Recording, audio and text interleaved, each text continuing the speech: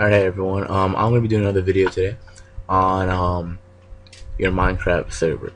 So let's imagine here that you have your own server already. A lot of people sometimes wonder when they want their friend to join. When the friend tries to log in, it'll say you are not whitelisted on the server or you don't have OP on the server. Today I'm going to be showing you how to whitelist your friend or possible people trying to join your server.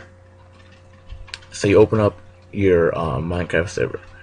Most of the things in here come with the original file downloaded from Minecraft.com, except for these two, which I named and everything. Alright. You open up a server,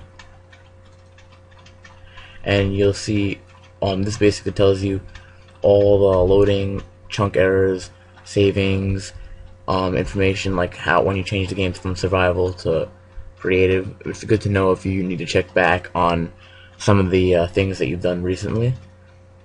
And then you can go to a server with a different icon. It's like a notepad icon. When you open that up, it gives you your server properties. It gives you the options to allow nether.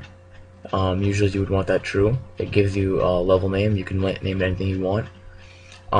Enable query. Usually you would want to keep that false because that allows other people to start using different things in your server.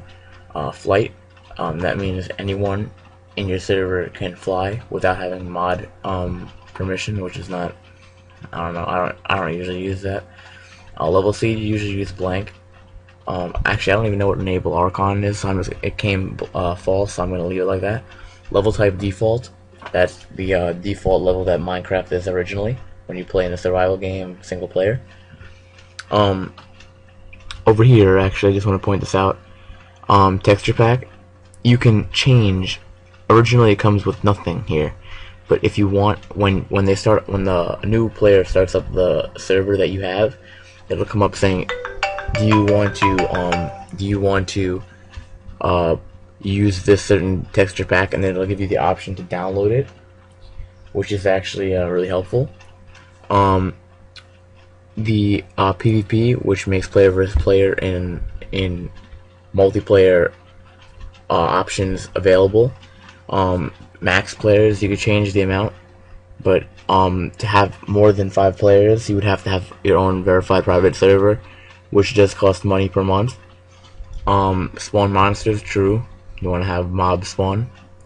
Generate structures. It creates mountains. It creates the villages with villagers inside. It creates desert temples, jungle temples, and everything like that.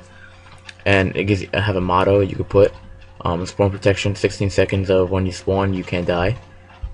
And view distance. It tells you how far with your pointer in the middle of your screen that you could break a block. So I could break a block 10 blocks away from me.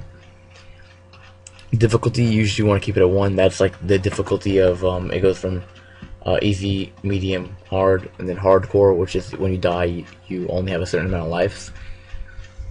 These are all the options that you would be able to have available to you. And then also when you create the server, you can have the option to ban people that you don't want joining, and you can have the option to ban the player and also ban their IP so that they can never join back. I think I have, yeah, I got at one point some person joined the server and banned one of my friends, and then I banned him.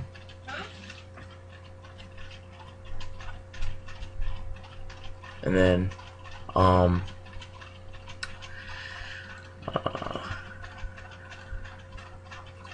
we have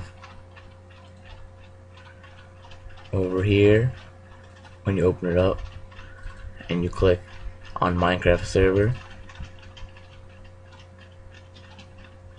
it loads the world and prepares the area for when you join. And if you type in help, it gives you options, and then it says up here help page 1 of 5. So you can do help 2, help 3, help 4, and help 5. And all of these are active when you join. You could pick who is mod, OP, and stuff like that. You could choose the spawn point of when people join the game, where they spawn. Usually you would want to spawn in an area safe, away from mobs.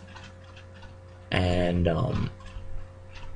that's really all you need to know about that. And yeah, thanks for watching.